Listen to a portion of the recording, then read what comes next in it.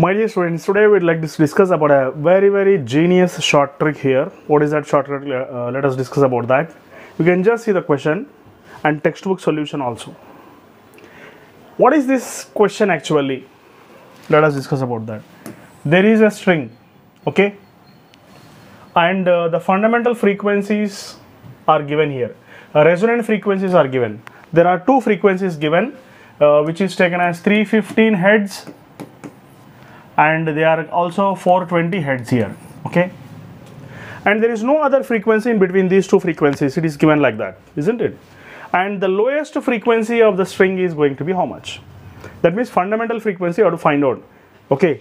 And you all know, in this case of a string, we can bypass all these methods and directly we can solve the problem. How can you solve the problem directly? First I will tell you.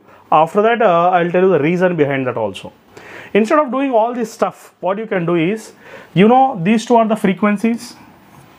If you find the difference between them, the answer is ready here. That's it, isn't it? So 420 minus 315 is already giving you 105 Hz. Need not do all this stuff here, isn't it? It's a waste of time. Why should we do all this nuisance and nonsense? Let us just make the difference of that and get the answer. That's it, isn't it? Now, why we have to do the difference? That is the question before us.